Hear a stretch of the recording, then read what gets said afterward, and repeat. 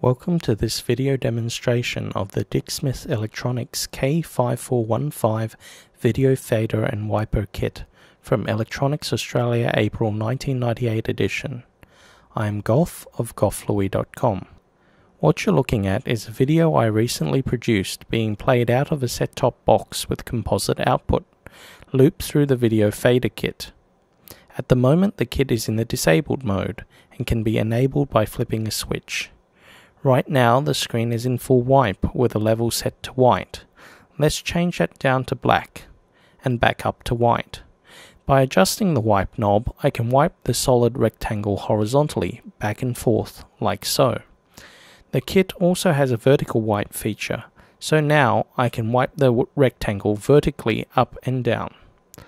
The final mode is the fade feature, which allows to fade the whole image to the set level, in this case white. Changing the level to black allows us to fade the image to and from black.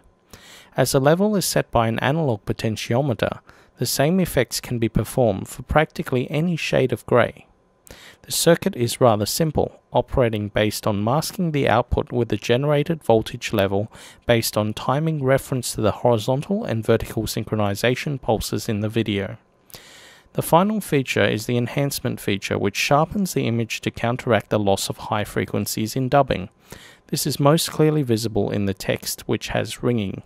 Notice the ringing distance change as I adjust the peaking frequency, and the severity change as I adjust the peaking strength.